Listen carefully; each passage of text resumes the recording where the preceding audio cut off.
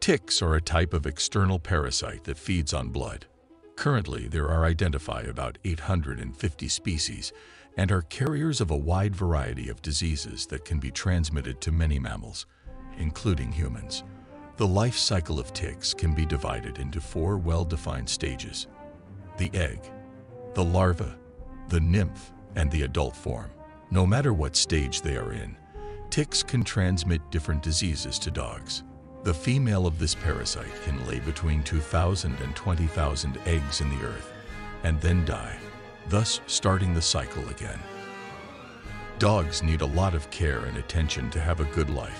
One of the most common situations that occurs when caring for a dog is to protect them from the presence of ticks, in addition to having to face all the complications that its appearance causes to the health of our pets.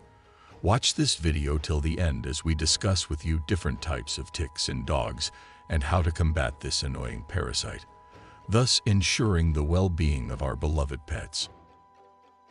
Amblyomma. It is a large tick that can be found mainly in America and Africa. It has 8 legs and has a burgundy color. On its back, it can present different drawings in a lighter shade than the rest of its body. Its life cycle begins when an adult descends from a host to lay eggs on land. From the eggs will be born larvae that will settle in a new host.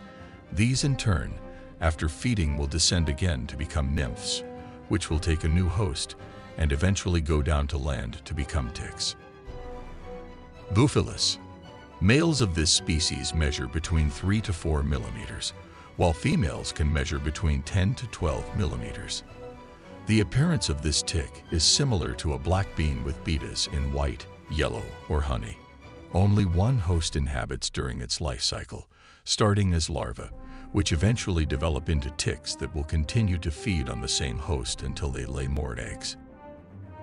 Dermacenter. They are characterized by presenting drawings on their loins. They can be found worldwide, and the male of this species measure between 3 to 4 millimeters, while females can measure between 10 to 12 millimeters. During its life cycle, this species of tick passes through 3 hosts, starting when an adult dilated by the consumption of blood descends to the earth to lay eggs. From the eggs will hatch larvae that will search for and nest in a new host while drawing blood. The larvae descend again once they reach sufficient maturity to become nymphs that will look for a new host until they have fed on enough blood. Once satisfied, the nymphs return to the earth to become adult ticks that will return to the same host or a different one than those previously inhabited. Ixodes. This type of tick in dogs is the most common and can be found all over the world. The female has a shape similar to a light-colored bean, while the male is smaller and has a shape similar to a flaxseed. This species of tick has the same life cycle as the dermacenter. That is, during its life, it will normally pass through 3 different hosts while reaching its adult stage. Haemaphysalis. Ticks of this species are commonly found in Europe and Asia. They are small in size, even in their adult stage, measuring about 0.5 centimeters. Its body has the shape of a pumpkin seed, but with a tone ranging from brown to reddish. This tick also passes through 3 hosts during its life cycle, but this can be interrupted depending on the climate of the region where they live. They can produce up to 2 generations of larvae in the same year in hot climates, but only 1 generation when subjected to cold climates. Hyalomma. These types of ticks have a medium size and can be located in Europe and Asia. These ticks have fairly prominent mouthparts. The life cycle of this species, similar to the previous ones, goes through 3 hosts during its development, but they can also reach the adult stage within 1 or 2 hosts. Rhipicipalis. Ticks of this species can be found all over the world.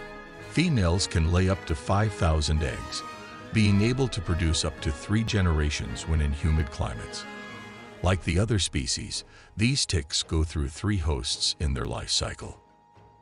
Ticks access through the legs because they cannot fly or jump. They climb until they find a suitable place and stick to their hosts to feed on their blood. Normally, they are installed in areas such as the ears, eyes, nape of the neck or toes. and its greatest activity is present, above all, from spring to autumn, with high temperatures and humidity. The most important step to combat the ticks is prevention. Removing ticks from a dog is one of the situations that most worries, especially to those people who have to live with it, since they can also be affected. Well, in addition to harming pets, they also transmit diseases and can affect other dogs. Ticks should be removed as soon as possible and carefully. The longer they stay on, the more likely they are to cause illness. One of the ways is to use tweezers to detach them from the scalp of animals. However, there are also some home remedies that help remove ticks from dogs. If this video was beneficial to you, please like and subscribe for more videos like this, and we'll see you next time.